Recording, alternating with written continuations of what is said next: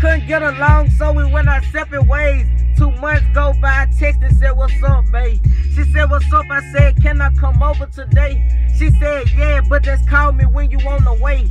I said, I'm here, I need the code to the front gate. She said, I stay on the right, it's gonna say apartment 8. We went to the room, she said, I'm finna get in the shower. I fell asleep cause this bitch took about 2 hours. I got up and went to the bathroom door.